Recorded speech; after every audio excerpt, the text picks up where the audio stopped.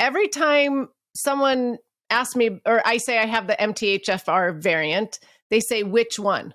Yep. So there's 2 of them, correct? And, or probably way more than 2, but yeah. 2 main ones. There we go. Yes. So can you tell me about those and what the difference is or why it matters? Why do they ask me which one I have? They ask you which one you have because maybe it's trendy. Maybe that's what they've learned. It's what people talk about. The reality is there are 676 known genetic variations of MTHFR. Wow. Yeah. Maybe there's 2 because 2 only showed up on the blood work panel that I did. It said you had one or the other. Yeah. So there are MTHFR gene variants that are very, very common that do absolutely nothing in terms of the alteration in terms of how it performs. So let's talk about, before we talk about the 2 variants, let's talk about what a variant can do to a particular gene. This is important. So this is my hand, and this is my normal functioning hand. Well, I don't like to use normal. Let's say typical. It's an important term to say. You don't have normal, you have typical. And so this is a typical hand position for catching a ball or whatever else. If somebody throws you your keys, this is how you catch it. So the likelihood of me catching something is pretty high by having my hand shaped like this. Now, if I have a shape of my hand like this, my ability to catch something goes down. I can still do it, but it's not as good. Then if it's like this, it's even less. So genetic variations, most of them, key point, most genetic variations do absolutely nothing in terms of how the gene is programmed to produce its enzyme. So the gene can have a genetic variant, and that is the blueprint for making the enzyme. It's the enzyme of MTHFR that does the work. It's the enzyme of the MTHFR gene that is altered in its functional capacity to produce methylfolate because of its shape change. Enzymes perform work in the human body because of their shapes. They attach things, they capture things, they bind things, they move things. And so with the MTHFR genetic variant, the 1298 and the 677, these are the top 2 ones talked about. They alter the shape of the enzyme, of the MTHFR enzyme, a little bit in different parts of the enzyme. Now, what do those numbers have to do with anything? The size of your MTHFR gene is 656 amino acids long. Amino acids help shape the enzyme itself. And at position 677, there's a switch from one amino acid to another. So it's a cytosine to a thymidine. So that it changes, and that changes the shape. At MTHFR 1298, there's another shape change. And so, and I was hesitating there because amino acids have, I think, 3 base pairs or what have you. It gets messy, but it doesn't matter. So, but that's what those gene variations mean. So it's where in the enzyme is there a potential structural change. So that at MTHFR 677, if you have one switch of a cytosine to a thymidine, you're known as having a MTHFR heterozygous 677 variant. And that changes the enzyme's shape and its function.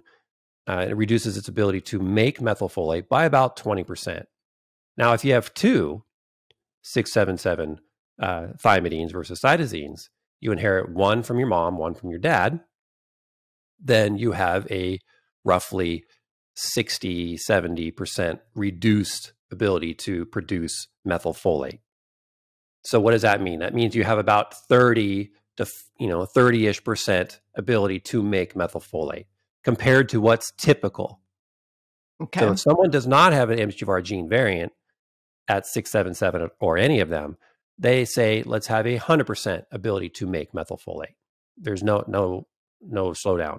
But if you have 677, it's reduced, significantly. 1298, this is a different animal, and the research on 1298 is interesting. This is what they call at the terminus end, and at this end, it's not really about, well, it binds SAMe, which tells MTHFR to stop producing methylfolate. And so if you have a genetic variation in the 1298 position, the binding of SAMe, which is a methyl donor, is reduced. So that tells me that the MTHFR enzyme could be working faster. But it's weird because the research says if you have an MTHFR 1298 variation, the enzyme works about 20% slower. So I'm a bit confused on that. But regardless, the 1298 is less significant than the 677 in terms of what it does to your ability to make methylfolate. If you have a combination of one 1298 and one 677, like me, I've inherited a 1298 from my mom or dad. I don't know which one. And I inherited a 677 from my mom or my dad. And it might be possible that I inherited the 677 and the 1298 from one of my parents and not from the others. Well, how could that be? Because what people don't talk about is I've actually had clients in the past who had two 677s and one 1298 because one parent can pass both. And it's very, very rare to find a person who has two 1298s and two 677s. Why? Because they die in utero. Oh, wow. And I was just reading a research paper, which was interesting. I've talked about this before too. MTHFR genetic variants are increasing in the population. In Japan, people over 80 years old, they didn't really find a homozygous 677 variant. It didn't exist. So they probably died in utero. Now, with supplementation and medical interventions, mothers and fathers who have kids, or are pregnant, we supplement. We use steroids. We use hormones. We force a pregnancy to term. And I'm not saying that's wrong. I'm just saying that's what we're doing. And I mean, I sell prenatal vitamins at Seeking Health, so it's more of an awareness type of conversation than saying it's right or wrong. You can't say it's right or wrong. It's an awareness. So we are increasing the prevalence of MTHFR genetic variations in the population through IVF treatments, prenatal supplementation, forcing pregnancies to term with steroids and anticoagulants.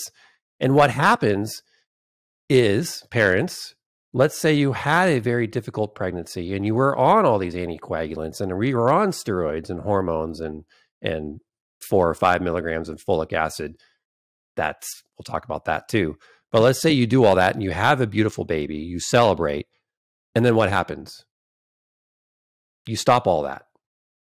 So now you have potentially a genetically inferior baby that is very susceptible to environmental influences and chemicals and the crap food that we have everywhere. And what are we seeing? We're seeing ADD, ADHD, autism, all these conditions on the rise. We're seeing obesity everywhere. And so I have a term that it's unnatural deselection. We are making ourselves genetically inferior beings through these types of supports during pregnancy because we stop at the delivery of the baby. We don't continue nourishing the baby throughout life. And so I'm saying if you had a difficult pregnancy, you really, really need to be mindful to nourish that kid all throughout its life and to educate them and inform them why they need to be doing certain things, which then leads into the concept of dirty genes.